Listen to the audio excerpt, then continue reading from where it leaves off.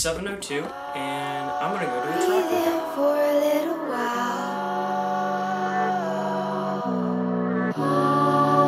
goosebumps on my waistline.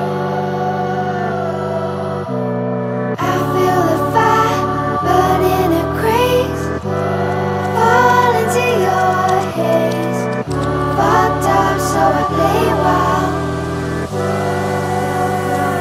Now I'm chasing the wild, wild, wild, wild. Now I'm chasing the wild, wild, wild, wild. Now I'm chasing the wild, wild, wild, wild. Now I'm chasing the wild, wild, wild, wild. Now I'm chasing the wild. Breathing for a little while. Goosebumps on my waistline.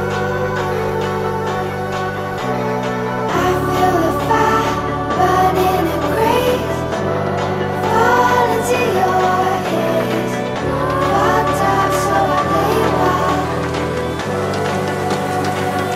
Now I'm chasing the wild, wild, wild, wild. Now I'm chasing the wild, wild, wild, wild. Now I'm chasing the wild.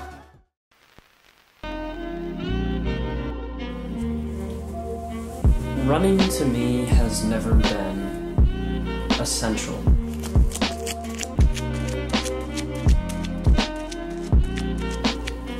In the beginning, I just did it to avoid problems. Of course, it was only temporary because the problems always seemed to catch up with me. Through all of the people I met and time I spent running, the problems slowly drifted away, and a passion emerged. That passion wasn't solely for running, but for a healthier lifestyle. Healthier lifestyle meaning better sleep, healthier eating, more motivation.